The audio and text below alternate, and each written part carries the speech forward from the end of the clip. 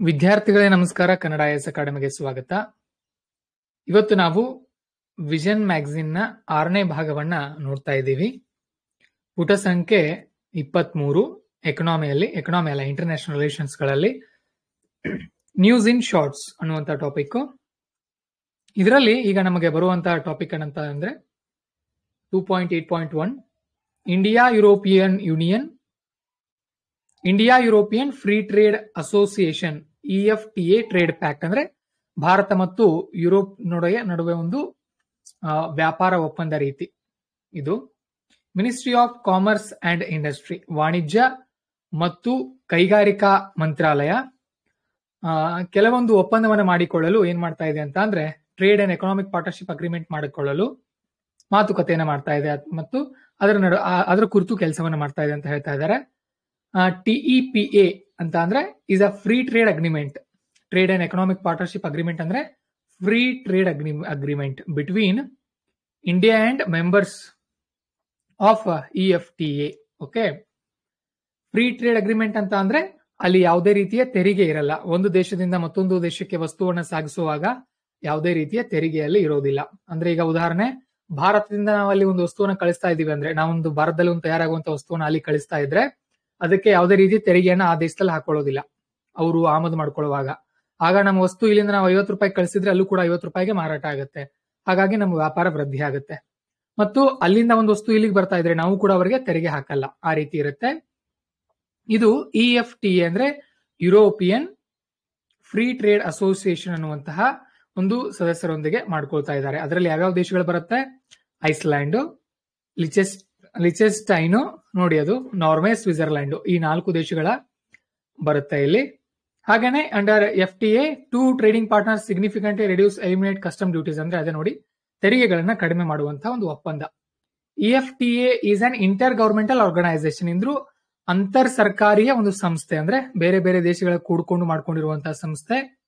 EFTA countries are not part of European union ಅನ್ನುವಂತಹ ಒಂದು ಒಕ್ಕೂಟ ಇದೆ. ಇದರಲ್ಲಿ ಸುಮಾರು ಒಂದು 29 ದೇಶಗಳಿವೆ.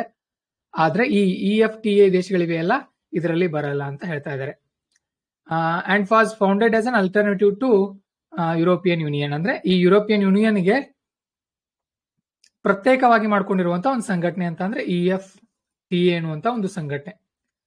Okay, India's trade with EFTA ಅಂತ ಅಂದ್ರೆ India is 9th largest trading partner of EFTA. ಇವೇನ್ important ಇಲ್ಲ ಬಿಡಿ, ಇದೇನಾಗುತ್ತೆ ಇಲ್ಲ ನಮಗೆ. North Atlantic Treaty Organization plus, NATO ಅನ್ನುವಂತ ಒಂದು ಸಂಘಟನೆ ಇದೆ. ಇದರಲ್ಲಿ China select committee US house recommends making India part of north Atlantic treaty plus ಅನ್ನುವಂತ ಒಂದು ಇದು. ನಾನು ಹೇಳ್ತೀನಿ ನೋಡಿ ನಿಮ್ಗೆ, ನ್ಯಾಟೋ ಅನ್ನುವಂತ ಒಂದು ಸಂಘಟನೆ ಇದೆ. ನ್ಯಾಟೋ ಏನ್ ಮಾಡುತ್ತೆ ಅಂತ ಅಂದ್ರೆ ಅಮೆರಿಕ ಸೇರಿದಂತೆ ಜಗತ್ತಿನ ಕೆಲವೊಂದು ದೇಶಗಳು ಕೂಡಿಕೊಂಡು ಒಂದು ಒಕ್ಕೂಟವನ್ನ ಮಾಡ್ಕೊಂಡಿದ್ದಾರೆ. ಅದ್ರ ಹೆಸರು ನ್ಯಾಟೋ. ನಾರ್ತ್ ಅಟ್ಲಾಂಟಿಕ್ ಅದು ಬರುತ್ತೆ, ಅದರದ್ದು ಫುಲ್ ಫಾರ್ಮ್ ಬರುತ್ತೆ. ಒಂದು ಯಾವ್ಯಾವ ರಾಷ್ಟ್ರಗಳಿವೆ ಅದರಲ್ಲಿ ಸುಮಾರು ಒಂದು 10-15 ರಾಷ್ಟ್ರಗಳಿವೆ. ಅದರಲ್ಲಿ ಏನಾಗುತ್ತೆ ಅಂತ ಅಂದ್ರೆ ಅವ್ರು ಯಾವ ರೀತಿ ಒಂದು ಒಪ್ಪಂದ ಇದೆ ಅಂತ ಅಂದ್ರೆ ನ್ಯಾಟೋಗಳಲ್ಲಿ 31 ದೇಶಗಳಿದೆ ನೋಡಿ ನ್ಯಾಟೋನಲ್ಲಿ. 29 ದೇಶಗಳು ಯುರೋಪಿಯನ್ ಯೂನಿಯನ್ ಮತ್ತು 2 2 ಅಮೆರಿಕಾದ ದೇಶಗಳು ಸೇರಿ 31 ದೇಶಗಳಿವೆ ಒಟ್ಟು ನ್ಯಾಟೋನಲ್ಲಿ.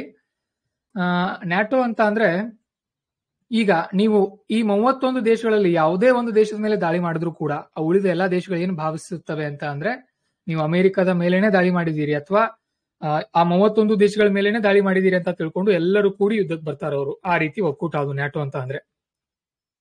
ಓಕೆ, ಫುಲ್ ಫಾರ್ಮ್ ಕೂಡ ನಿಮ್ಗೆ ಹೇಳೇ ಬಿಡ್ತೀನಿ ರೀ ನಾನು.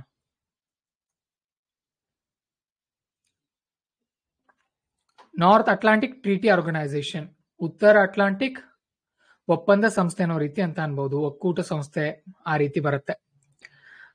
ಹಾಗೇನೆ ನ್ಯಾಟೋ ಪ್ಲಸ್ ಅಂತ ಇದೆ, ನ್ಯಾಟೋ ಪ್ಲಸ್ 5 ಅಂತ ಇದೆ. ಅಂತ ಅಂದ್ರೆ ಇದರಲ್ಲಿ ನ್ಯಾಟೋದ 31 ದೇಶಗಳು ಪ್ಲಸ್ 5 ಅಲೈನ್ಡ್ ನೇಷನ್ಸ್, ಅಂದ್ರೆ ಆಸ್ಟ್ರೇಲಿಯಾ, ನ್ಯೂಜಿಲೆಂಡ್, ಜಪಾನ್, ಇಸ್ರೇಲ್ ಮತ್ತು ಸೌತ್ ಕೊರಿಯಾ, ಈ 5 ದೇಶಗಳು ಬರುತ್ತೆ. ಸೊ ಹಾಗಾಗಿ ಇದರಲ್ಲಿ ಭಾರತವನ್ನು ಕೂಡ ಸೇರಿಸಿ ಅಂತ ಚರ್ಚೆ ಆಗ್ತಾ ಇದೆ. ಇನ್ನೊಂದು ಏನಂತ ಅಂದ್ರೆ ಭಾರತವನ್ನ ಯಾಕೆ ಸೇರಿಸು ಅಂದ್ರೆ ಭಾರತವು ಕೂಡ ಈಗ ಬಲಿಷ್ಠ ರಾಷ್ಟ್ರವಾಗ್ತಾ ಇದೆ ಅಲ್ಲ, ಬಟ್ ಮೊದಲಿಂದನೂ ಕೂಡ ಬಲಿಷ್ಠ ರಾಷ್ಟ್ರವಾಗೇ ಇದೆ ಭಾರತ. ಆದ್ರೆ ಒಂದು ಭಾರತದ ಪದ್ಧತಿ ಏನಂತ ಅಂದ್ರೆ ಯಾರ ಪರವೂ ಕೂಡ ಇರಲ್ಲ ಭಾರತ, ಅಲಿಪ್ತ ನೀತಿಯನ್ನು ಅನುಸರಿಸುತ್ತೆ ಈಗಲೂ ಕೂಡ, ಮತ್ತೆ ಹಿಂದೂ ಕೂಡ ಮುಂದೂ ಕೂಡ. ಯಾರ ಪರನೂ ಇರಲ್ಲ, ಯಾವ ವಿರುದ್ಧನೂ ಕೂಡ ಇರಲ್ಲ. ಓಕೆ, ಯಾಕೆ ಯಾಕೆ ಈ ರೀತಿ ಮಾಡ್ತಾ ಇದೆ ಅಂತಂದ್ರೆ ಸೆಕ್ಯೂರಿಟಿ ಟು ತೈವಾನ್. ತೈವಾನ್ ಅನ್ನುವಂತ ಒಂದು ದೇಶ ಇದೆ ಚೀನಾದ ಪಕ್ಕ. ಇಲ್ಲಿ ಚೀನಾ ಇದೆ, ಚೀನಾ ಕೆಳಗಡೆ ಪಕ್ಕ ಒಂದು ತೈವಾನ್ ಅನ್ನುವಂತ ಒಂದು ಚಿಕ್ಕ ದೇಶ ಇದೆ. ಆ ದೇಶವನ್ನ ಮೊದಲು ಬ್ರಿಟಿಷರು ಆಳ್ತಾ ಇದ್ರು, ಅದನ್ನ ಚೀನಾದವರಿಗೆ ಅವರು ಕೂಡ ಕೊಟ್ಟು ಹೋಗಿದ್ದಾರೆ. ಆದ್ರೆ ತೈವಾನ್ ನಲ್ಲಿ ಸುಮಾರು ಒಂದು 99 ವರ್ಷಗಳ ಕಾಲ ಸ್ವತಂತ್ರ ಪ್ರಜಾಪ್ರಭುತ್ವ ಇರುತ್ತೆ ಅಂತ ಹೇಳಿದ್ರು. ಆದ್ರೆ ಈಗ ಚೀನಾ ಅದನ್ನ ಪಡೆದುಕೊಳ್ಳಕ್ಕೆ ಪ್ರಯತ್ನ ಮಾಡ್ತಾ ಇದೆ. ಹಾಗಾಗಿ ಅದನ್ನ ತಡಿಬೇಕು ಅಂತ ಹೇಳಿ ಈ ಕುರಿತು ಚರ್ಚೆ ಆಗ್ತಾ ಇದೆ. ಭಾರತವನ್ನು ಕೂಡ NATO+5ಗೆ ಸೇರಿಸ್ಕೊಳ್ಳಿ ಅಂತ ಹೇಳಿ. ಹಾಗೇನೆ ಕ್ವಾಡ್ ಅನ್ನುವಂತ ಒಂದು ಸಂಘಟನೆ ಇದೆ, G7 ಅಂತ ಇದೆ ಅಂತ ನಾನು ನಿಮಗೆ ಮೊನ್ನೆ ಹೇಳಿದ್ದೆ. India is key member of Quad grouping also includes US, Australia and Japan. ಅಂದ್ರೆ ಕ್ವಾಡ್ ನಲ್ಲಿ ಭಾರತವು ಕೂಡ ಇದೆ. For India it will ಫ್ಯಾಸಿಲಿಟೇಟ್ seamless intelligence sharing between countries and India wood access latest military. ಅಂದ್ರೆ ಅಕಸ್ಮಾತ್ ಭಾರತ ಏನಾದ್ರೂ ಈ NATO+5 ಅನ್ನುವಂತ ಒಂದು ಏನು ಗ್ರೂಪ್ ಇದೆಯಲ್ಲ, +5 ಭಾರತ ಸೇರಿದ್ರೆ +6 ಆಗುತ್ತೆ. ಅದು ಸೇರಿದ್ರೆ ಭಾರತಕ್ಕೆ ಮಿಲಿಟರಿ ಟೆಕ್ನಾಲಜಿ ಬಹಳಷ್ಟು ಬರುತ್ತೆ. ಅದು ಒಂದು ನಮಗೆ ಲಾಭವಾಗುವಂತ ಅಂಶ. ಅಷ್ಟನ್ನ ಬಿಟ್ರೆ ಮತ್ತೇನಿಲ್ಲ. ಹಾಗೇನೆ ಮತ್ತೊಂದು ಬರುತ್ತೆ, ಮೇಜರ್ ನಾನ್ ನ್ಯಾಟೋ ಅಲೈ ಸ್ಟೇಟಸ್. ಅಂದ್ರೆ MNNA ಅನ್ನುವಂತ ಒಂದು ಸ್ಥಾನಮಾನವನ್ನ ಕೊಡ್ತಾರೆ. ಯಾರು ಕೊಡ್ತಾರೆ ಇದನ್ನ? ಅಮೆರಿಕ ಕೊಡುತ್ತೆ. ಅಂದ್ರೆ ಕೆಲವೊಂದು ತನ್ನ ಆಪ್ತ ದೇಶಗಳಿಗೆ ಈ ಒಂದು ಸ್ಥಾನಮಾನವನ್ನ ಕೊಡುತ್ತೆ. ಅದರಲ್ಲಿ US has designed 30 other countries. ಅಂದ್ರೆ ಸುಮಾರು 30 ದೇಶಗಳಿಗೆ ಈ ಒಂದು ಸ್ಥಾನವನ್ನ ಕೊಟ್ಟಿದೆ. ಅದರಲ್ಲಿ ಜಪಾನ್, ಸೌತ್ ಕೊರಿಯಾ, ಇಸ್ರೇಲ್ ಸೇರಿವೆ. India is not MNNA country. ಅಂದ್ರೆ ಮೇಜರ್ ನಾನ್ ನ್ಯಾಟೋ ಅಲೈ. ಅಂದ್ರೆ ನ್ಯಾಟೋದ ಹೊರಗಿದ್ರು ಕೂಡ ತನ್ನ ಆಪ್ತ ದೇಶಗಳಿಗೆ ಅಮೆರಿಕ ಈ ಒಂದು ವ್ಯವಸ್ಥೆಯನ್ನು ಮಾಡಿಕೊಟ್ಟಿದೆ. ಆದ್ರೆ ಭಾರತ ಅದರಲ್ಲಿ ಇಲ್ಲ. ಆ ಒಂದು ಮೆಂಬರ್ ಆದ್ರೆ ಏನಾಗುತ್ತೆ, ಭಾರತಕ್ಕೆ ಮಿಲಿಟರಿ ಮತ್ತು ಆರ್ಥಿಕ ಸೌಲಭ್ಯಗಳು ಸಿಗುತ್ತೆ ಅಮೆರಿಕಾದಿಂದ. ಭಾರತಕ್ಕೆ ಅಮೆರಿಕದವರು ಅದನ್ನ ಕೊಟ್ಟಿಲ್ಲ. ಯಾಕಂದ್ರೆ ಭಾರತ ಯಾರ ಪರಾನೂ ಇಲ್ಲ ಅಲ್ವಾ. ಇತ್ತ ಅಮೆರಿಕನ ಪರಾನೂ ಇರಲ್ಲ, ಇತ್ತ ರಷ್ಯಾ ಪರಾನೂ ಇರಲ್ಲ, ಇತ್ತ ಚೀನಾ ಪರಾನೂ ಇರಲ್ಲ. ಭಾರತ ತನ್ನದೇ ಆದಂತ ವಿದೇಶಾಂಗ ನೀತಿಗಳನ್ನ ಹೊಂದಿದೆ. ಸ್ವಲ್ಪ ರಷ್ಯಾದವರೊಂದಿಗೆ ನಾವು ಅವಲಂಬಿತರಾಗಿದ್ದೀವಿ. ಅದನ್ನ ಬಿಟ್ರೆ ನಾವು ಜಗತ್ತಿನಲ್ಲಿ ಯುದ್ಧವನ್ನ ಬೆಂಬಲಿಸಲ್ಲ ಅಲ್ವಾ. ಹಾಗೆ ನೆಕ್ಸ್ಟ್, ಇಸ್ರೇಲ್ ಪ್ಯಾಲೆಸ್ತೈನ್ ಕಾನ್ಫ್ಲಿಕ್ಟ್. ಸುಮಾರು ಒಂದು 75 ವರ್ಷಗಳಾದ್ವು. 7 ಲಕ್ಷ ಪ್ಯಾಲೆಸ್ತೈನ್ಗಳನ್ನ ಇಸ್ರೇಲ್ ದೇಶದಿಂದ, ಪ್ಯಾಲೆಸ್ತೈನ್ ದೇಶದಿಂದ ರಫ್ತು ಬೇರೆ ಕಡೆ ಹಾಕಲಾಗಿತ್ತು. ಇದ್ರ ಬಗ್ಗೆ ಬಹಳ ಒಂದು ದೊಡ್ಡ ವಿಡಿಯೋನ ನಾವು ಮಾಡಬೇಕಾಗಿದೆ. ಯೂಟ್ಯೂಬ್ ನಲ್ಲಿ ಕೂಡ ನಿಮ್ಗೆ ಸಿಗುತ್ತೆ, ಇಸ್ರೇಲ್ ಮತ್ತು ಪ್ಯಾಲೆಸ್ತೈನ್ ಇಶ್ಯೂ ಅಂತ ಹೇಳಿದ್ರೆ. ಅದ್ರ ಬಗ್ಗೆ ನಾನೇ ಒಂದು ವಿಡಿಯೋ ಟ್ರೈ ಮಾಡ್ತೀನಿ. ಇಲ್ಲಾಂದ್ರೆ ನೀವು ಕೂಡ ಯೂಟ್ಯೂಬ್ ನಲ್ಲಿ ಸರ್ಚ್ ಮಾಡಿ, ಇಸ್ರೇಲ್ ಮತ್ತು ಪ್ಯಾಲೆಸ್ತೈನ್ ವಿವಾದ ಅಂತ ಕನ್ನಡದಲ್ಲಿ ಸರ್ಚ್ ಮಾಡಿದ್ರೆ ನಿಮಗೆ ಆ ವಿಡಿಯೋ ಸಿಗುತ್ತೆ. ಏನಾಗಿತ್ತು ಅಂತ ಅಂದ್ರೆ ಇಲ್ಲಿ ಹೇಳ್ತಾರೆ ನೋಡಿ, ನಾನು ನಿಮಗೆ ಸಣ್ಣದಾಗಿ ಎಕ್ಸ್ಪ್ಲೇನ್ ಮಾಡ್ತೀನಿ. ಇಸ್ರೇಲ್ ಪ್ಯಾಲೆಸ್ತೈನ್ ಕಾನ್ಫ್ಲಿಕ್ಟ್ ಅಂತ ಬರುತ್ತೆ. ಡೇಟ್ಸ್ ಅರ್ಲಿ ಅಂದ್ರೆ ಅರ್ಲಿ 20th ಸೆಂಚುರಿ ಅಂತ ಅಂದ್ರೆ 1910, 20 ಈ ಒಂದು ಕಾಲದಲ್ಲಿ ಯಹೂದಿಗಳಿದ್ರಲ್ಲ, ಅವರು ಪ್ಯಾಲೆಸ್ತೈನು ನಮ್ಮ ದೇಶ ಅಂತ ವಾದ ಮಾಡ್ತಾ ಇದ್ರು. ಓಕೆ, ಪ್ಯಾಲೆಸ್ತೈನ್ ನಮ್ಮ ದೇಶ ಅಂತ ವಾದ ಮಾಡ್ತಾ ಇದ್ರು. ಮತ್ತೆ ಅದ್ರಲ್ಲಿ ಏನಾಗ್ತಾ ಇತ್ತು, ಆ ಪ್ಯಾಲೆಸ್ತೈನ್ ಅಲ್ಲಿ ನೋಡಿದ್ರೆ ಯಾರಿದ್ರು ಅಂತ ಅಂದ್ರೆ ಮುಸ್ಲಿಮರು ಜಾಸ್ತಿ ಇದ್ರು. ಇವ್ರು ನೋಡಿದ್ರೆ ಯಹೂದಿಗಳು. ಹಾಗಾಗಿ ಇವ್ರಿಗೆ ಯಾವುದೇ ದೇಶಾನೇ ಇರಲಿಲ್ಲ. ಯಹೂದಿಗಳಿಗೆ. ಇವ್ರು ಯುರೋಪ್ ಖಂಡದಲ್ಲಿ ಹೋಗಿ ವಲಸೆ ಹೋಗಿದ್ರು. ಯುರೋಪ್ ಖಂಡಕ್ಕೆ. ಯುರೋಪ್ ಖಂಡ ಅಂತ ಅಂದ್ರೆ ಯಾವುದು? ಬ್ರಿಟನ್ನು ಮತ್ತೆ ಬಹಳಷ್ಟು ದೇಶಗಳು ಬರುತ್ತೆ. ಅಲ್ಲೂ ಕೂಡ ಫ್ರಾನ್ಸು, ಸ್ಪೇನು ಇಲ್ಲೆಲ್ಲ ಬರುತ್ತೆ. ಆದ್ರೆ ಏನಾಗಿತ್ತು ಅಂತ ಅಂದ್ರೆ ಬರ್ತಾ ಬರ್ತಾ ಅಲ್ಲೂ ಕೂಡ ಸ್ವಲ್ಪ ಅವರಿಗೆ ಹಾನಿ ಆಗೋಕ್ ಸ್ಟಾರ್ಟ್ ಆಯ್ತು. ಕಿರುಕುಳಗಳನ್ನ ಕೊಡೋಕೆ ಆರಂಭ ಮಾಡಿದ್ರು 1929-40 ಸಮಯದಲ್ಲಿ. ಆಗ ಯಹೂದಿಗಳು ಏನ್ ಮಾಡಿದ್ರು ಅಂತಂದ್ರೆ ಪ್ಯಾಲೆಸ್ತೈನ್ ದೇಶಕ್ಕೆ ಬಂದ್ರು. ಸುಮಾರು 1946 ಟೈಮ್ನಲ್ಲಿ. ಇಲ್ಲಿದೆ ನೋಡಿ, ಇಲ್ಲಿ 1946 ಟೈಮ್ಗೆ ಬರ್ತಾರೆ. ಆಗ ಬಂದಾಗ ಇಲ್ಲೆಲ್ಲ ನೋಡಿ ಹಸಿರು ಕಲರ್ ಇದೆಯಲ್ಲ, ಹಸಿರು ಬಣ್ಣ, ಇದೆಲ್ಲವೂ ಕೂಡ ಪ್ಯಾಲೆಸ್ತೈನ್ ಲ್ಯಾಂಡ್, ಅಂದ್ರೆ ಮುಸ್ಲಿಮ್ರು ಇರುವಂತಹ ಜಾಗ.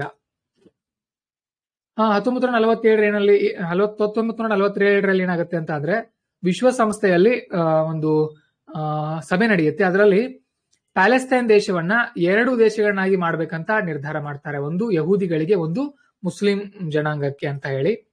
ಆದ್ರೆ ಪ್ಯಾಲೆಸ್ತೈನ್ ಅದನ್ನ ಒಪ್ಕೊಳ್ಳೋದಿಲ್ಲ. ಹಾಗೇನೆ ಅರಬ್ ದೇಶಗಳು ಕೂಡ ಒಪ್ಕೊಳ್ಳೋದಿಲ್ಲ. ಆಗ ಯುದ್ಧ ಆಗತ್ತೆ. 1948ರಲ್ಲಿ ಮೊದಲ ಯುದ್ಧ ಆಗತ್ತೆ. ಆ ಯುದ್ಧದಲ್ಲಿ Jordan occupied West bank. Jordan ಅನ್ನುವಂತ ಒಂದು ಭಾಗ, ವೆಸ್ಟ್ ಬ್ಯಾಂಕ್ ಅನ್ನುವಂತ ಒಂದು ಭಾಗ ಇದೆ. ನಾನು ನಿಮಗೆ ತೋರಿಸ್ತೀನಿ ಇಲ್ಲಿ ಚಿತ್ರದಲ್ಲಿ. ಇಲ್ಲಿದೆ ನೋಡಿ ವೆಸ್ಟ್ ಬ್ಯಾಂಕ್ ಅನ್ನುವಂತ ಚಿತ್ರ. ಇಲ್ಲಿ ಕೂಡ ಎಲ್ಲಿ ಬರುತ್ತೆ ಅಂತ ಅಂದ್ರೆ ಇದು ಈ ಜಾಗದಲ್ಲಿ ಬರುತ್ತೆ. ಓಕೆ, ಈ ಜಾಗದಲ್ಲಿ ಅದನ್ನ ಜೋರ್ಡನ್ ಅನ್ನುವಂತ ಒಂದು ದೇಶದವರು ಹೋಗಿ ಕ್ಯಾಪ್ಚರ್ ಮಾಡ್ಕೊಂಡ್ರು, ಅದನ್ನ ಗೆದ್ರು. ಮುಂದೆ ಈಜಿಪ್ಟ್ ಆಕ್ಯುಪೈಡ್ ಗಾಜಾ. ಇಲ್ಲಿ ಈಜಿಪ್ಟ್ ಅನ್ನುವಂತ ದೇಶ ಇದೆ, ಇದು ಗಾಜಾ ಅನ್ನುವಂತ ಒಂದು ಜಾಗವನ್ನ ಆಕ್ಯುಪೈ ಮಾಡ್ಕೊಳ್ತು, ಅದನ್ನ ಹತೋಟಿಗೆ ತಗೊಳ್ತು. ಮುಂದೆ Jerusalem was divided between Israel and Jordan. Jerusalem ಅನ್ನುವಂತ ಒಂದು ಜಾಗ ಬರುತ್ತೆ ಇಲ್ಲಿ, ಇದು ಜೋರ್ಡನ್ ಮತ್ತು ಯಾರಿಗೆ ಇಸ್ರೇಲ್ಗಳಿಗೆ ಏನಾಯ್ತು, ಹಂಚಿಕೆ ಆಯ್ತು. ಅದಾದ ನಂತರ ಅದಾಯ್ತು, ಅಷ್ಟು ಮುಗೀತು. ಒಂದು 20 ವರ್ಷ ಆಯ್ತು. 1967ರಲ್ಲಿ ಮತ್ತೆ 6 ದಿನಗಳ ಯುದ್ಧ ನಡೀತು. ಆ 6 ದಿನಗಳ ಯುದ್ಧದಲ್ಲಿ Israel gained territorial control of Sinai ಪೆನಿಸುಲಾ, Gaza strip, ಮತ್ತೆ ವೆಸ್ಟ್ ಬ್ಯಾಂಕ್ ಮತ್ತೆ ಈಸ್ಟ್ ಜೆರೂಸಲೇಮ್ ಜೋರ್ಡನ್ ನಿಂದ, ಗೋಲನ್ ಹೈಟ್ಸ್ ಫ್ರಮ್ ಸಿರಿಯಾ ಅಂತ. ಅಂದ್ರೆ ಇಲ್ಲಿ ನೋಡಿ 1946ರಲ್ಲಿ ಅವ್ರು ಜೀವಿಸ್ ಬಂದಾಗ ಇಷ್ಟೇ ಇದ್ರು, ಅವರು ಇಷ್ಟೇ ಇತ್ತು. ಈ ಹಳದಿ ಬಣ್ಣದಲ್ಲಿದೆಯಲ್ಲ ಇದು. 1947ರ ಸಮಯದಲ್ಲಿ ಇಷ್ಟು ಗೆದ್ದಿದ್ರು ಯಾರು, ಈ ಯಹೂದಿಗಳು. ಹಸಿರು ಬಣ್ಣ ಕಮ್ಮಿ ಆಗಿದೆ ನೋಡಿ. ಮತ್ತೆ 1967ರಲ್ಲಿ ನೋಡಿ ಇಷ್ಟೆಲ್ಲ ಗೆದ್ಕೊಂಡ್ರು ಇವರೆಲ್ಲ. 67ರಲ್ಲಿ ಯುದ್ಧ 6 ದಿನ ನಡೀತು ಯುದ್ಧ. ಅವತ್ತು ಎಲ್ಲವನ್ನ ಪಡ್ಕೊಂಡ್ರು. ಈ ಹಸಿರು ಬಣ್ಣದಿದೆಯಲ್ಲ, ಇದು ಪ್ಯಾಲೆಸ್ತೇನ್ ಆಗಿ ಉಳಿತು. ಈಗ ಸದ್ಯಕ್ಕೆ ನೋಡೋದಾದ್ರೆ ನೋಡಿ, ಹಸಿರು ಬಣ್ಣ ಎಷ್ಟು ಕಮ್ಮಿ ಆಗಿದೆ. ಈ ಇಸ್ರೇಲ್ನವರು ಉಳಿದೆಲ್ಲವನ್ನ ಒಂದು ಭಾಗವನ್ನ ಗೆದ್ಕೊಂಡ್ ಬಿಟ್ಟಿದ್ದಾರೆ, ಆಕ್ರಮಿಸಿ ಬಿಟ್ಟಿದ್ದಾರೆ. ಅರ್ಥ ಆಯ್ತಾ? Israel still occupies West bank and East Jerusalem. ಅಂದ್ರೆ ಈ ವೆಸ್ಟ್ ಬ್ಯಾಂಕ್ ಅನ್ನುವಂತ ಭಾಗ ಮತ್ತು ಈ ಜೆರೂಸಲೇಮ್ನ ಪೂರ್ವದ ಭಾಗಗಳನ್ನ ಇಸ್ರೇಲ್ ಈಗಲೂ ಕೂಡ ಆಡಳಿತ ನಡೆಸ್ತಾ ಇದೆ. India has adopted ಡಿಹ್ಯಾಪನೇಷನ್ policy which simply means India is relation with Israel. ಅಂದ್ರೆ ಭಾರತ ಯಾವ ರೀತಿ ನಡ್ಕೊಳ್ತು ಆ ಸಮಯದಲ್ಲೂ ಕೂಡ ಅಂತ ಅಂದ್ರೆ ಇಸ್ರೇಲ್ ಜೊತೆ ಅದಕ್ಕೆ ತಕ್ಕ ಹಾಗೆ, ಪ್ಯಾಲೆಸ್ತೈನ್ ಜೊತೆ ಅದಕ್ಕೆ ತಕ್ಕ ಹಾಗೆ. ಅಂದ್ರೆ ನೀವು ಯುದ್ಧ ಮಾಡ್ಕೊಂಡ್ರು ಪರವಾಗಿಲ್ಲ, ನಾವು ನಿಮ್ಮಿಬ್ಬರಿಗೂ ಕೂಡ ಗೌರವ ಕೊಡ್ತೀವಿ ಅನ್ನುವಂತ ರೀತಿಯಲ್ಲಿ ಭಾರತ ಆಗ ವರ್ತಿಸ್ತು. ಇಷ್ಟು ನಿಮಗೆ ಗೊತ್ತಿರಲಿ. ಆಮೇಲೆ ಯಾಕೆ ಇಷ್ಟಂಗೆ ಪವರ್ಫುಲ್ ಆದ್ರು ಇವರು ಇಸ್ರೇಲಿಗಳು ಮತ್ತೆ ಪ್ಯಾಲೆಸ್ತೈನ್ಗಳಿಗೆ ಯಾಕೆ ಯಶಸ್ವಿ ಆಗ್ಲಿಲ್ಲ ಅಂತ ಹೇಳೋದಾದ್ರೆ ಇದ್ರ ಬಗ್ಗೆ ನೀವು ಮುಂದೆ ನಮ್ಮ ತರಗತಿಗಳಲ್ಲಿ ಇಂಟರ್ನ್ಯಾಷನಲ್ ರಿಲೇಷನ್ಸ್ ಹೇಳುವಾಗ ಈ ರೀತಿ ಪಾಯಿಂಟ್ಸ್ ಅನ್ನ ಹೇಳಿರ್ತೀವಿ, ಅವುಗಳಲ್ಲಿ ನೀವು ಕೇಳ್ಕೊಳ್ಬಹುದು. ನೆಕ್ಸ್ಟ್ ಅಂದ್ರೆ ಈಗ ಏನ್ ನಡೀತು ಅಂತ ಅಂದ್ರೆ 1948ರಲ್ಲಿ ಪ್ಯಾಲೆಸ್ತೇನಿಯರನ್ನ, ಯಹೂದಿಗಳೆಲ್ಲರೂ ಕೂಡ ಬಂದಿದ್ರಲ್ವಾ, ಪ್ಯಾಲೆಸ್ತೇನಿಯರ ಒಂದು 7 ಲಕ್ಷ ಜನರನ್ನ ಶಿಫ್ಟ್ ಮಾಡಲಾಗಿತ್ತು ಒಂದ್ ಜಾಗದಿಂದ ಮತ್ತೊಂದು ಜಾಗಕ್ಕೆ. ಓಕೆ, ನಾಕ್ಬಾ ಅನ್ನುವಂತ ಒಂದು ಪ್ರದೇಶದಲ್ಲಿಂದ ಅವ್ರನ್ನ ಡಿಸ್ಪ್ಲೇಸ್ ಮಾಡಲಾಗಿತ್ತು. ಅಡ್ವಾನ್ಸ್ ನೋಟಿಸಸ್ ಅಂತ ಒಂದು ಬರುತ್ತೆ. ಏನಿದು ಅಡ್ವಾನ್ಸಸ್ ನೋಟಿಸ್ ಅಂತ ಅಂದ್ರೆ, US proposed advance notice of tariff changes and export tariffs for IPEF, Indo Pacific economic framework ಅಂತ ಬರುತ್ತೆ. ಇಂಡೋ ಪ್ಯಾಸಿಫಿಕ್ ಆರ್ಥಿಕ ಚೌಕಟ್ಟು ಅಥವಾ ಫ್ರೇಮ್ವರ್ಕ್ ಅಂತ ನೀವು ಬರೀಬಹುದು. ಅದರಲ್ಲಿ US LED economic grouping comprises 14 partners, ಸುಮಾರು 16 ದೇಶಗಳಿವೆ. ಅವರು ಏನ್ ಮಾಡ್ಕೊಂಡಿದ್ದಾರೆ ಅಂತ ಅಂದ್ರೆ 4 ಪಿಲ್ಲರ್ಗಳ ಆಧಾರದಲ್ಲಿ supply chain, clean energy, decarbonisation ಮತ್ತು ಇನ್ಫ್ರಾಸ್ಟ್ರಕ್ಚರ್, ಈ ಒಂದು 4 ಅಂಶಗಳಲ್ಲಿ ಏನ್ ಮಾಡ್ಕೊಂಡಿದ್ದಾರೆ, ಒಂದು ಒಪ್ಪಂದವನ್ನು ಮಾಡ್ಕೊಂಡಿದ್ದಾರೆ. ಇದರಿಂದ ಒಂದು ವ್ಯಾಪಾರ ಒಪ್ಪಂದ ಇದೊಂದು ರೀತಿ. ಇದರಲ್ಲಿ ಈ 4 ಪಿಲ್ಲರ್ಗಳಿಗೆ ಒಪ್ಕೊಳ್ಳೇಬೇಕಂತ ಏನಿಲ್ಲ. Not required to join all 4 pillars. India is not join trade pillar. ಇದರಲ್ಲಿ ಭಾರತ ಟ್ರೇಡ್ ಪಿಲ್ಲರ್ ನೊಂದಿಗೆ ಒಪ್ಪಂದವನ್ನ ಮಾಡ್ಕೊಂಡಿಲ್ಲ. ಇಲ್ಲಿ ಏನ್ ಹೇಳಲಾಗ್ತಾ ಇದೆ ಅಂತ ಅಂದ್ರೆ, ಇವರು ಅಮೆರಿಕದವರು ಏನ್ ಹೇಳಿದ್ದಾರೆ ಅಂತ ಅಂದ್ರೆ, propose that IPEF member, Indo Pacific economic forum framework ನ ಮೆಂಬರ್ಗಳು ನೀವೇನಾದ್ರೂ ನಿಮ್ಮ ಟ್ಯಾರಿಫ್ಗಳಲ್ಲಿ ಅಂದ್ರೆ ತೆರಿಗೆಗಳಲ್ಲಿ ಹೆಚ್ಚು ಕಮ್ಮಿ, ನಿಮ್ಮ ಬೆಲೆಗಳಲ್ಲಿ ಹೆಚ್ಚು ಕಮ್ಮಿ ಮಾಡೋರಿದ್ರೆ, ತೆರಿಗೆಗಳಲ್ಲಿ ಮತ್ತೆ ಏನಾದ್ರೂ ಒಂದು ನಿರ್ಣಯಗಳಲ್ಲಿ ನೀವೇನಾದ್ರೂ ಆಮದು ಮತ್ತು ರಫ್ತುಗಳಿಗೆ ಹೊಸ ನಿಯಮಗಳನ್ನ ತರೋದಾಗಿದ್ರೆ ಸ್ವಲ್ಪ ಅಡ್ವಾನ್ಸ್ ಆಗಿ ನೋಟಿಸ್ ಕೊಡಿ ಅಂತ ಹೇಳಿದ್ದಾರೆ. ಇದರಿಂದ ಕೆಲವೊಬ್ಬರಿಗೆ ಬೆನಿಫಿಟ್ ಆಗುತ್ತೆ, ಕೆಲವೊಬ್ಬರಿಗೆ ಹಾನಿ ಆಗುತ್ತೆ ಅನ್ನೋದನ್ನ ತಿಳ್ಕೊಂಡ್ರೆ ಮುಗೀತು. ಈ ಟಾಪಿಕ್ ನಲ್ಲಿ ಏನ್ ಜಾಸ್ತಿ ಇಲ್ಲ. ಹಾಗೇನೆ ಬಿಸಿನೆಸ್ ರೆಡಿ ಪ್ರಾಜೆಕ್ಟ್ ಅಂತ ಬರುತ್ತೆ. ತುಂಬಾ ಇಂಪಾರ್ಟೆಂಟ್ ಪಾಯಿಂಟ್ ಇದು ಪ್ರಿಲಿಮ್ಸ್ ನಲ್ಲಿ ನಾವು ನೋಡೋದಾದ್ರೆ. ಯಾಕಂತ ಅಂದ್ರೆ ಹಿಂದೆ ಯಾವುದು ವರ್ಲ್ಡ್ ಬ್ಯಾಂಕ್ ಅನ್ನುವಂತ ಒಂದು ಸಂಸ್ಥೆ, world bank group business ready project ಅನ್ನ ಈಗ ಆರಂಭ ಮಾಡಿದೆ.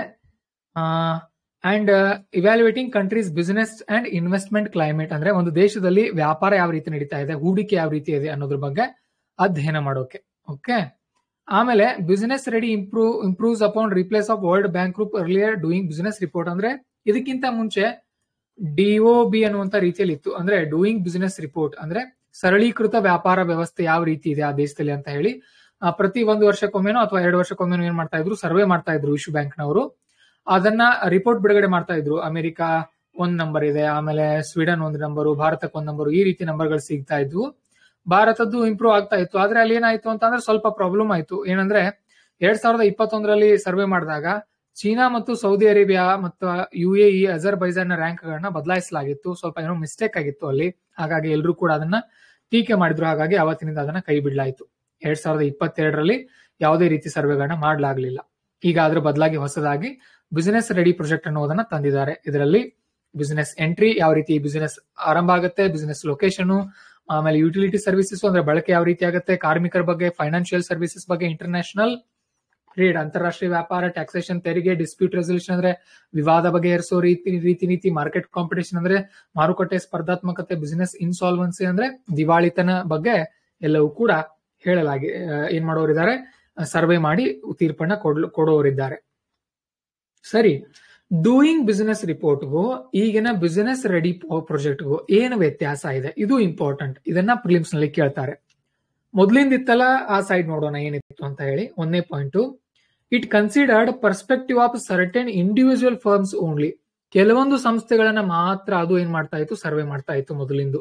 ಈಗ ಬಂದಿದೆಯಲ್ಲ ಬಿಸಿನೆಸ್ ರೆಡಿ ಪ್ರಾಜೆಕ್ಟ್, ಇದು ಏನ್ ಮಾಡುತ್ತೆ, to evaluate stand point of private sector development as a hole, ಸಂಪೂರ್ಣವಾಗಿ ಸರ್ವೆ ಮಾಡುತ್ತೆ.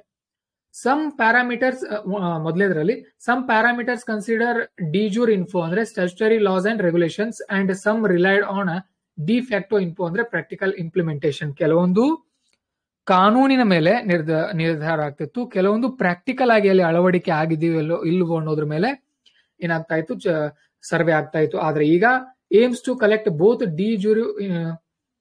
D ಜೂರ್ information and D facto measurements for all parameters. ಅಂದ್ರೆ ಮೊದಲು ಏನ್ ಮಾಡ್ತಾ ಇದ್ರು, ಕೆಲವೊಂದು ಪ್ಯಾರಾಮೀಟರ್ ಗಳಿಗೆ 1, 2, 3, 4 ಪ್ಯಾರಾಮೀಟರ್ ಗಳಿಗೆ ಯಾವ್ದು ತಗೊಳ್ಳೋದು, ಸ್ಟ್ಯಾಚ್ಯುಟರಿ ಲಾ ಕಾನೂನುಗಳ ಮೇಲೆ ತಗೊಳ್ಳೋದು. 3, 5, 6, 7, 8 ಮೇಲೆ ಏನ್ ಮಾಡೋದು, ಪ್ರಾಕ್ಟಿಕಲ್ ಆಗಿ ಇಂಪ್ಲಿಮೆಂಟ್ ಆಗಿದೆಯಲ್ಲ ಅಂತ ಚೆಕ್ ಮಾಡೋದು. ಅಂದ್ರೆ ಕೆಲವೊಂದಕ್ಕೆ ಒಂದು ರೀತಿ ಪ್ರಯತ್ನವನ್ನ ಏನ್ ಮಾಡ್ತಾ ಇದ್ರು, ಸರ್ವೆ ಮಾಡ್ತಾ ಇದ್ರು. ಆದ್ರೆ ಈಗ ಏನ್ ಮಾಡ್ತಾರೆ, ಪ್ರತಿಯೊಂದು ಅಂಶಕ್ಕೂ ಕೂಡ ಎಲ್ಲಾ ಪ್ಯಾರಾಮೀಟರ್ ಗಳನ್ನ ಅಳವಡಿಸ್ತಾರೆ. ಅಂದ್ರೆ ಕಾನೂನನ್ನು ಕೂಡ ಅಳವಡಿಸಿ ನೋಡ್ತಾರೆ ಮತ್ತು ಪ್ರಾಕ್ಟಿಕಲ್ ಆಗಿ ಕೂಡ ಅಳವಡಿಸಿ ಸರ್ವೆ ಮಾಡ್ತಾರೆ. Next, data and the calculation process wear mostly OPEC. ಮೊದಲಿಂದು ಪಾರದರ್ಶಕವಾಗಿ ಇರಲಿಲ್ಲ, ಅಪಾರದರ್ಶಕವಾಗಿದ್ವು. ಅದು ಯಾವ ರೀತಿ ಕೆಲಸ ಆಗುತ್ತೆ, ಅದು ಯಾವ ರೀತಿ ಸರ್ವೆ ಆಗುತ್ತೆ ಅಂತ ಯಾರಿಗೂ ಕೂಡ ಗೊತ್ತಾಗ್ತಾ ಇರಲಿಲ್ಲ. ಆದ್ರೆ ಈ sorry to publish all ಡಾಟಾಸ್ collected and calculation methodology used to ensure transparency.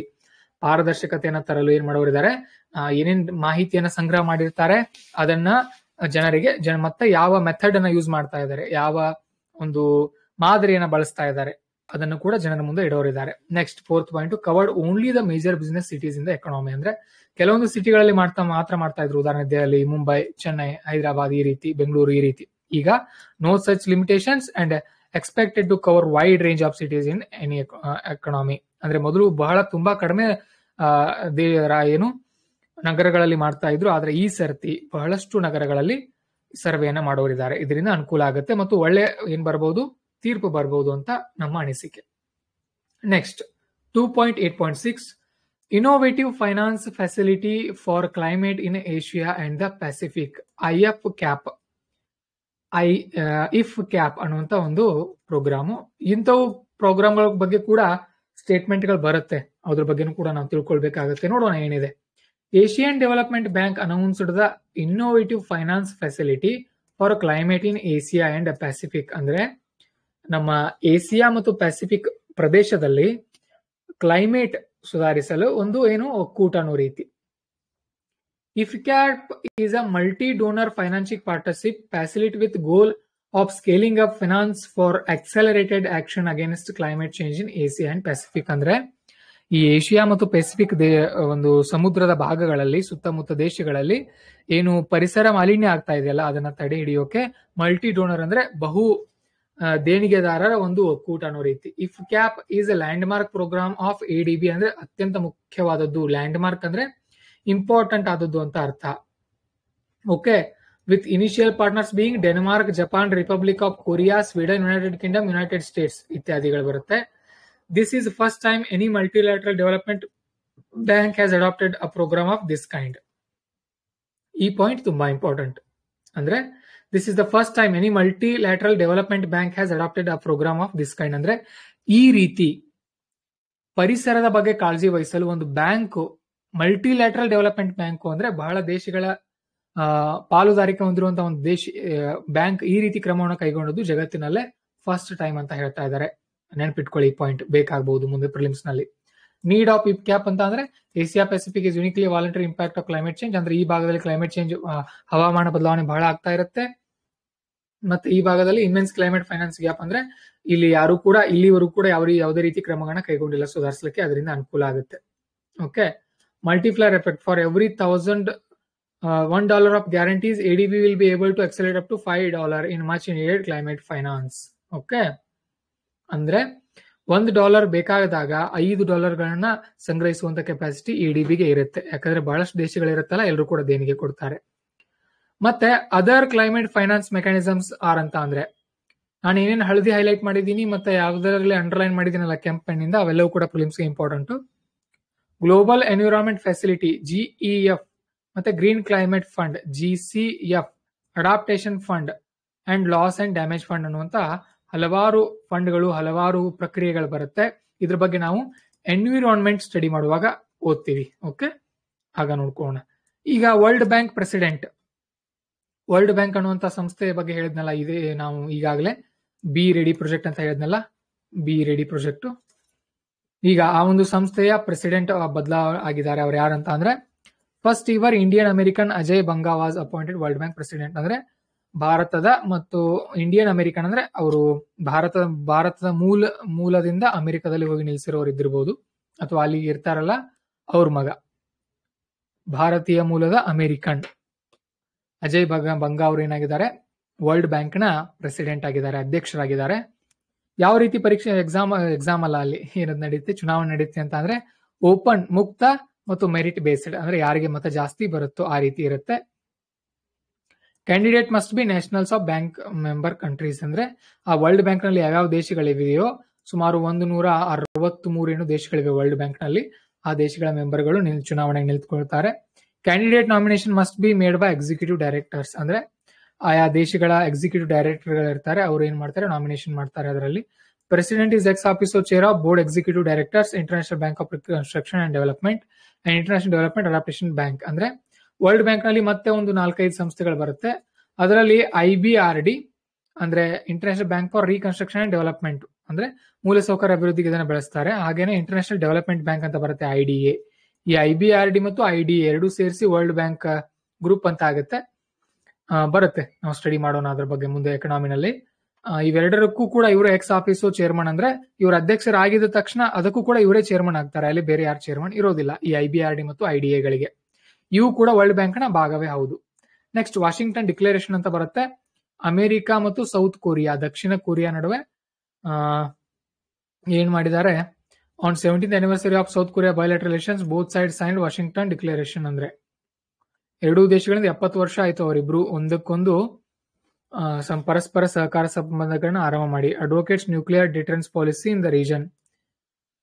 ಏನ್ ಮಾಡಿದ್ದಾರೆ ಅಂತ ಅಂದ್ರೆ, ಈ ನಾರ್ತ್ ಕೊರಿಯಾ ಇದೆ ಅಲ್ಲ, ಉತ್ತರ ಕೊರಿಯಾ, ಕಿಮ್ ಜಾಂಗ್ ಜುಂಗ್ ಯಾರು ಇದಾರಲ್ಲ, ಅವರು ಹೇಗಿದೆ ಅಂತ ಅಂದ್ರೆ ಇವ್ರದ್ದು ಸೌತ್ ಕೊರಿಯಾ ಮತ್ತು ನಾರ್ತ್ ಕೊರಿಯಾ ಮೇಲೆ ನಾರ್ತ್ ಕೊರಿಯಾ ಇದೆ, ಕೆಳಗಡೆ ಸೌತ್ ಕೊರಿಯಾ ಇದೆ.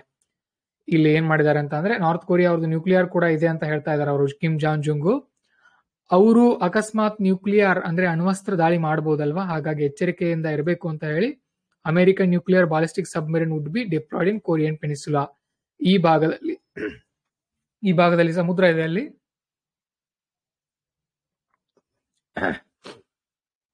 ಅಲ್ಲಿ ಏನ್ ಮಾಡೋರಿದ್ದಾರೆ ಅಂತ ಅಂದ್ರೆ ಅಮೆರಿಕದ ಒಂದು ಸಬ್ಮರೀನ್ ಅನ್ನ, ಅದು ಕೂಡ ನ್ಯೂಕ್ಲಿಯರ್ ಒಂದು ಶಸ್ತ್ರವನ್ನ ಹೊಂದಿರುವಂತಹ ಸಬ್ಮರೀನ್ ಅಲ್ಲಿ ಇಡೋರಿದ್ದಾರೆ.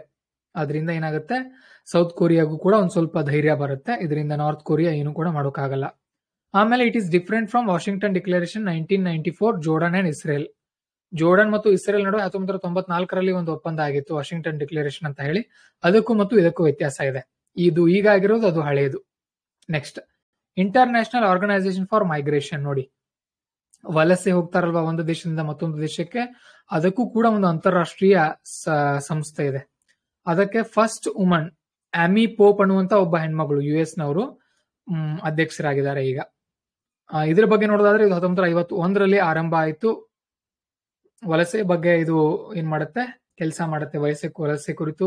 IMO is a part of United Nations system, ಅಂದ್ರೆ ವಿಶ್ವಸಂಸ್ಥೆಯ ಒಂದು ಭಾಗವಾಗಿದೆ. Has 175 members, 175 ದೇಶಗಳಿವೆ. ಅದರಲ್ಲಿ ಭಾರತವು ಕೂಡ ಅದರ ದೇಶ ಹೌದು. 6th Indian ocean conference 6ನೇ Bharat Hindu ಮಹಾಸಾಗರ ಕಾನ್ಫರೆನ್ಸ್ ಅಂದ್ರೆ ಸಮಾವೇಶ ನಡೆಯಿತು. Conference has been jointly organised by Bangladesh's foreign ministry and Indian foundation, new Delhi based think tank. Theme piece, prosperity, partnership for resilient future ಅಂದ್ರೆ ಸದೃಢ ಭವಿಷ್ಯಕ್ಕಾಗಿ ಶಾಂತಿ, ಸಮೃದ್ಧಿ ಮತ್ತು ಏನು ಪಾರ್ಟ್ನರ್ಶಿಪ್ ಅಂದ್ರೆ ಪಾಲುದಾರಿಕೆ ಅನ್ನುವಂತ ಒಂದು ಥೀಮ್ ನಲ್ಲಿ ಇದು ನಡೀತು. It is the forum to discuss how countries of the Indian ocean region, IOR region ನಲ್ಲಿ promote economic development while maintaining piece and stability, ಶಾಂತಿ ಮತ್ತು ಸುಸ್ಥಿರತೆಯನ್ನು ಕಾಯ್ದುಕೊಂಡು ಯಾವ ರೀತಿ ಆರ್ಥಿಕವಾಗಿ ಬೆಳಿಬಹುದು ಅನ್ನೋದನ್ನ ಇಲ್ಲಿ ಚರ್ಚೆ ಮಾಡಲಾಯಿತು. First it was held in 2016, first time 2016 ಆಗಿತ್ತು, ಸಿಂಗಾಪುರ್ ನಲ್ಲಿ ಆಗಿತ್ತು. Okay, it provide common platform from countries. Sagar ಅನ್ನುವಂತ ಒಂದು ಯೋಜನೆ ಬರುತ್ತೆ to deliberate security and growth for all in the region. Sagar ಅನ್ನುವಂತ ಒಂದು ಸ್ಕೀಮ್ ಬರುತ್ತೆ. ಸಾಗರ್ ನಮ್ಮ ಭಾರತದವರು ಲಾಂಚ್ ಮಾಡಿರುವಂತಹ ಒಂದು ಯೋಜನೆ. Sagar was launched in 2016 to promote cooperation among state actors and create environment, peace and stability. Okay, security and growth for all region. ಈ ಭಾಗದಲ್ಲಿ ಅಭಿವೃದ್ಧಿ ಮಾಡೋಕೆ, ಈ ಭಾಗ ಅಂತಂದ್ರೆ ಯಾವುದು, ಹಿಂದೂ ಮಹಾಸಾಗರದಲ್ಲಿ ಅಭಿವೃದ್ಧಿಯನ್ನ ಮಾಡೋಕೆ ಅದನ್ನ ಬಳಸಲಾಗ್ತಾ ಇದೆ. Next, silk worm eating strategy, ಇದ್ರ ಬಗ್ಗೆ ಕೇಳ್ತಾರೆ.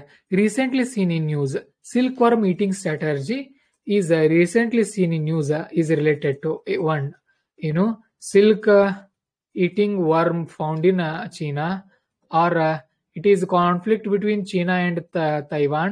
Amale it is related to science, new technology, or it is an economic term ಅಂತ ಈ ರೀತಿ ಕೇಳ್ತಾರೆ. ಅದರಲ್ಲಿ ಯಾವುದು ಬರುತ್ತೆ ಅಂತ ಅಂದ್ರೆ, ಇದು ರೀಸೆಂಟ್ಲಿ ಸೀನ್ ಇನ್ ನ್ಯೂಸ್ ಅಂತ ಅಂದ್ರೆ ಇತ್ತೀಚೆಗೆ ಇದ್ರ ಬಗ್ಗೆ ತಿಳ್ಕೊಳ್ಳೋದೇನಂತ ಅಂದ್ರೆ, silk worm eating has been witness with regular inclusion in Taiwan. ನಾನು ಈಗಾಗಲೇ ಹೇಳಿದ್ನಲ್ಲ, ತೈವಾನ್ ಅನ್ನುವಂತ ಒಂದು ದೇಶ ಇದೆ. ನಾನು ಇಂಟರ್ನೆಟ್ ಅಲ್ಲಿ ಸರ್ಚ್ ಮಾಡಿ ನೋಡ್ತೀನಿ, ವೇಟ್ ಮಾಡಿ. ಚೀನಾ, ತೈವಾನ್ ಇನ್ ಮ್ಯಾಪ್. ಓಕೆ,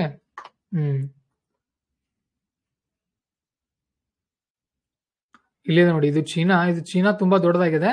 ಇದನ್ನ ಝೂಮ್ ಮಾಡಿ ತೋರಿಸಿದ್ದಾರೆ ತೈವಾನ್ ಅನ್ನ. ವೇಟ್, ಇಲ್ಲಿದೆ ನೋಡಿ, ಇಲ್ಲಿ ಇದು ನೋಡಿ, ಚೀನಾ ಎಷ್ಟು ದೊಡ್ಡದಿದೆ ಅಲ್ವಾ, ಇದು ಸಣ್ಣದಿದೆ ಅಲ್ವಾ, ಇದು ತೈವಾನ್. ಏನ್ ಮಾಡ್ತಾ ಇದೆ ಅಂದ್ರೆ, ಚೀನಾ ಚಿಕ್ಕ ಚಿಕ್ಕದಾಗಿ ಒಂದ್ ಸ್ವಲ್ಪ ತೈವಾನ್ ಇಷ್ಟ ಇದೆಯಲ್ಲ ಅದನ್ನೆಲ್ಲ ಆಕ್ರಮಣ ಮಾಡ್ಕೊಳ್ತಾ ನಿಧಾನವಾಗಿ ಮುನ್ನುಗ್ತಾ ಇದೆ. ಇದನ್ನ ಏನ್ ಕರೀತಾರೆ ಅಂತ ಅಂದ್ರೆ silk worm eating. Silk worm eating is a ಕೊಲೋಕ್ವಲ್ for a gradual encroachment. Encroachment ಅಂದ್ರೆ ಅದನ್ನ ಏನ್ ಮಾಡೋದು, ತನ್ನ ಕೈವಶ ಮಾಡ್ಕೊಳ್ಳೋದು. ಚೀನಾ ಮಾಡ್ಕೊಳ್ತಾ ಇದೆ ಅಂತ ಅದು ಚರ್ಚೆ ಮಾಡ್ತಾ ಇದ್ದಾರೆ. It is a Chinese equivalent to the western notion of ಸಲಾಮಿ slicing, ಅಂದ್ರೆ ಡಿವೈಡ್ ಅಂಡ್ ಕಾಂಕರ್, ಅಂದ್ರೆ ಒಡೆದು ಗೆಲ್ಲು ಅನ್ನುವಂತ ರೀತಿ ಬರುತ್ತೆ. ಸಲಾಮಿ ಸ್ಲೈಸಿಂಗು ವೆಸ್ಟರ್ನ್ ಭಾಗದಲ್ಲಿ ಅಂದ್ರೆ ಪಶ್ಚಿಮ ದೇಶಗಳಲ್ಲಿ ಆ ರೀತಿ ಕರೀತಾರೆ. ಈಗ ಸದ್ಯಕ್ಕೆ ಇದು ಏನು ಕರೀತಾ ಇದ್ದಾರೆ, silk worm eating. Silk worm eating ಅಂತ ಅಂದ್ರೆ ಏನು, ಈ ಒಂದು ಹುಳುಗಳು ಇರುತ್ತಲ್ಲ, ಅವು ಸಣ್ಣದಾಗಿ ತಿನ್ನುತ್ತಲ್ಲ ಯಾವುದೇ ರೀತಿ ಎಲೆಗಳನ್ನ.